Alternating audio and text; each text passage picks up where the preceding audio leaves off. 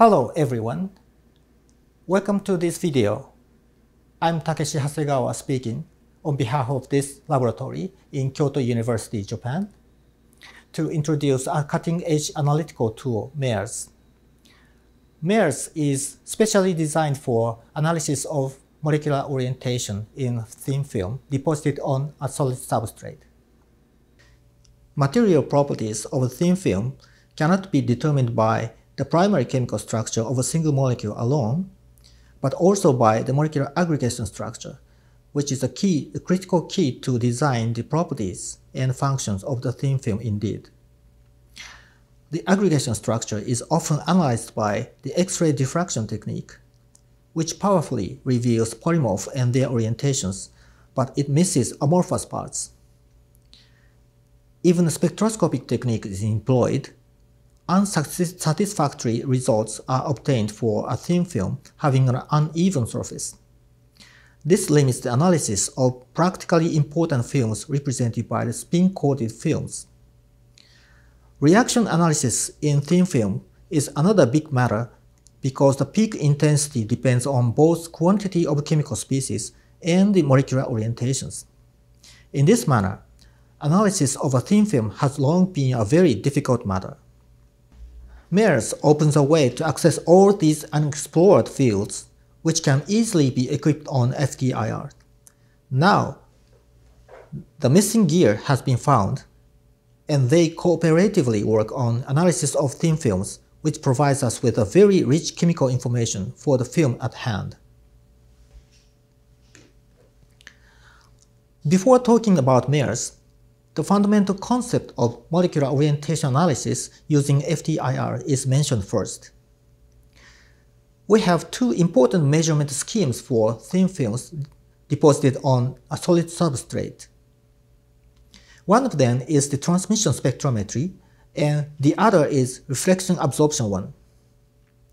In the transmission spectrometry, IR light is irradiated perpendicularly to the film, and the transmitted light is collected by the spectrometer.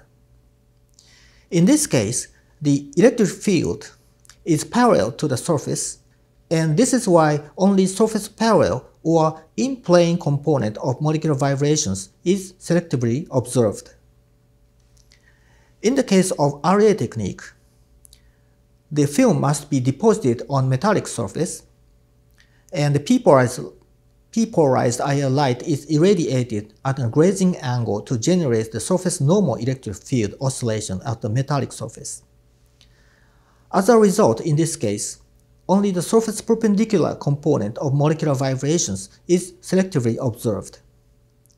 In this manner, the two spectra obtained by the two techniques are complementary with each other, which are necessary to discuss the orientation angle of the molecular vibrations.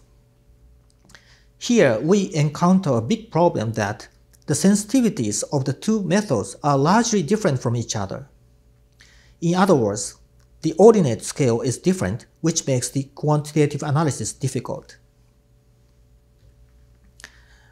This matter is overcome by using Mairs. To make the ordinate scales of the IP and OP spectra common, both spectra are measured by the same optical configurations, and no metallic surface is needed even for the OP measurement. This schematic cannot directly be carried out, but it can be involved in a regression equation if the measurement is imagined to be possible. The actual measurements are performed on FT-IR, and the light intensity is measured at different angles of incidence that are specifically determined a priori depending on the substrate of the sample. The collected spectra are decomposed to have the IP and OP spectra as the least squared solution of the regression equation. The collection of spectra at specific angles are performed automatically, and this calculation is also automatically performed. Therefore, you can use Mairs as a black box. I'm showing you a Mairs spectrum of a pentacene film on silicon. Pentacene is a stiff molecule, and the short, long axis and the plane normal directions are named x, y, and z respectively. which are mutually orthogonal. Fortunately, vibrational modes along the three directions appear at different positions very apparently, and the orientation angles can be revealed by each intensity ratio because of the common ordinate scale of the IP and OP spectra. When the analytical results are put in the direction cosine equation, we have the summation of 1.00 as theoretically expected, which means that the analytical accuracy attains 3 significant figures. This is the typical benefit of using MAIRS for the thin film analysis.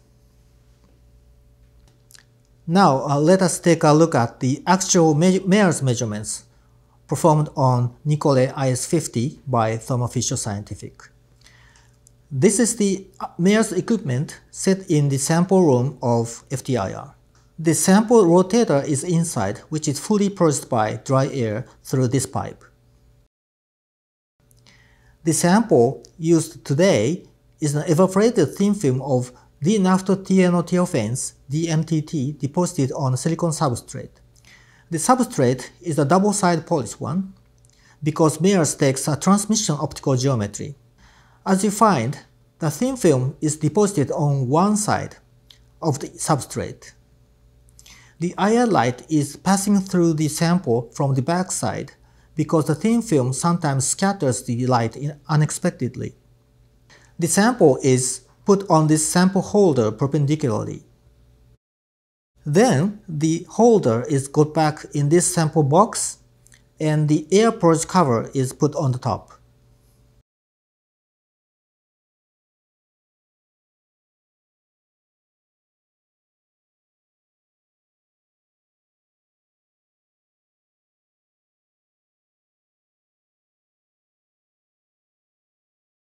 On this computer screen, the substrate tab of silicon is selected, and then the optimal angles of incidence for silicon are automatically set. After spending some time for the air purge, the sample measurements are started by pressing this button. The collection of single beam spectra at the optimal angles is performed automatically, and the spectra necessary are also saved automatically. Then, the same process is repeated for the background measurements. After that, what we have to do is simply pressing this MAIRS analysis button. The MAIRS IP and OP spectra soon appear on the screen. These are spectra before the baseline correction, but you find an apparent difference between the IP and OP spectra, indicating a significant molecular orientation in the film. I'm showing you application studies using MAIRS. Pentacene is a famous compound as an organic semiconductor, but it is not dissolved in organic solvent, which is not good for wet process. Therefore, this precursor compound SAP was developed, which is easily dissolved in a solvent.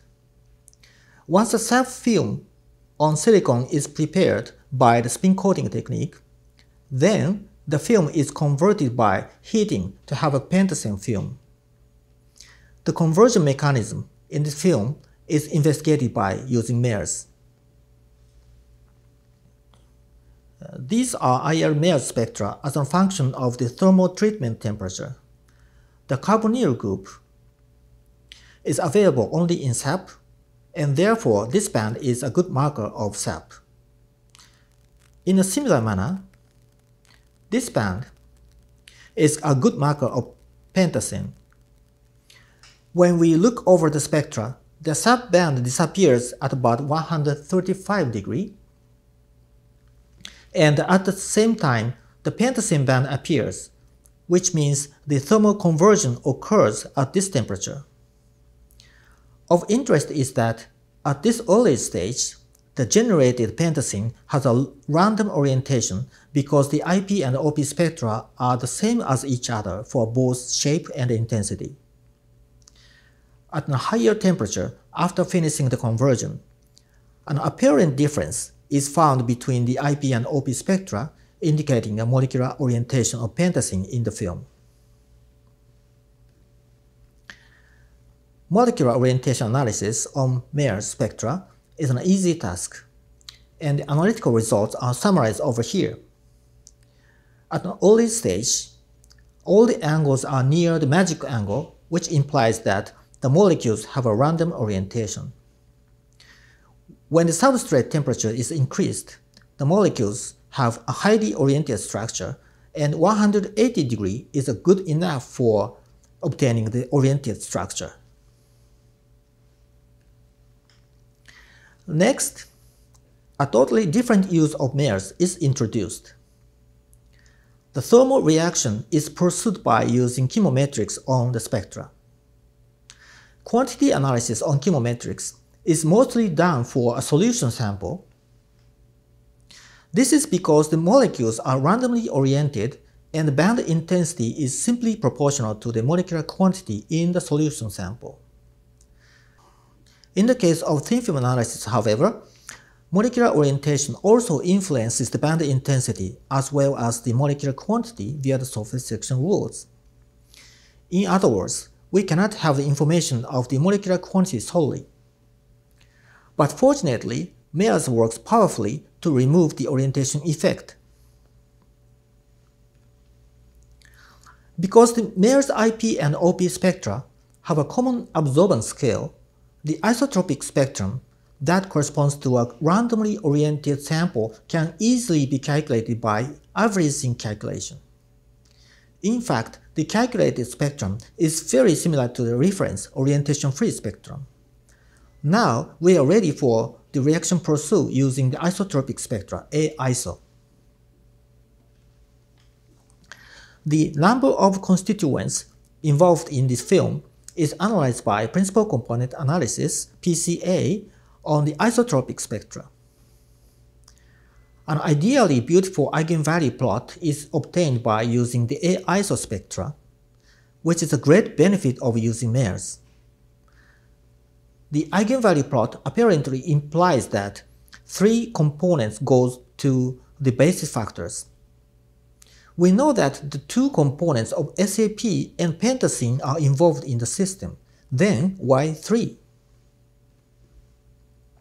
The reason is that the pentacene film has 2 different phases of the bulk and thin film phases, which can be discriminated by both X-ray diffraction and infrared spectroscopy. As a result, we have 3 constituents in the system as revealed by the PCA analysis using the A-iso spectra. Now, the reaction analysis is performed by using the Cls regression analysis. Cls works powerfully if the exact number of constituents in the system is available, which determines the matrix size. To operate the Cls analysis, the A-iso spectra are stored in the matrix A, and 3 pure constituent spectra are put in the matrix K, and then the concentration matrix C is readily calculated. The calculated results are shown here. The thermal conversion begins at about 120 degrees, and at an early stage, both bulk and thin film phases are simultaneously generated. But at about 140 degrees, the thin film phases begins to be converted to the bulk phase, and finally, most of the film is occupied by the bulk phase. In this manner, I have shown that MAIRS has major 2 roles.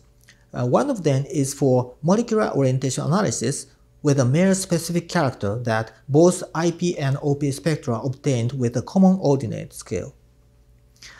The other one is the quantity analysis using the A-iso spectra. In this case, the orientation information is annihilated, and instead the orientation-free spectrum is generated, which is quite useful for the highly quantitative study. As a result, very details happen in the film are revealed in terms of both orientation and quantity, and a schematic picture is easily obtained. As a matter of fact, MAIRS works with XRD cooperatively well. If you can use both MAIRS and XRD, you would deeply recognize that they complementarily work together to reveal the molecular aggregation structure in the film at hand. In this talk, I have skipped details, but MAIRS has two different representative measurement techniques of PMAIRS and MAIRS2. Both techniques provide intrinsically the same result on the identical sample, but some differences are summarized here. PMAIRS employs the p polarization only, which makes FT-IR free from the matter of polarization dependencies. In fact, a very accurate analysis is possible using this technique. In addition, if you want to analyze a biaxial sample, PMAIRS is recommended. MAIRS2 is a very robust technique, which is impervious to optical fringes and water vapor noise. For details, you are invited to read this review paper on MAIRS, which can be downloaded free of charge. Thank you very much for watching this video. It's your turn to measure your thin film samples to solve your problems in your laboratory.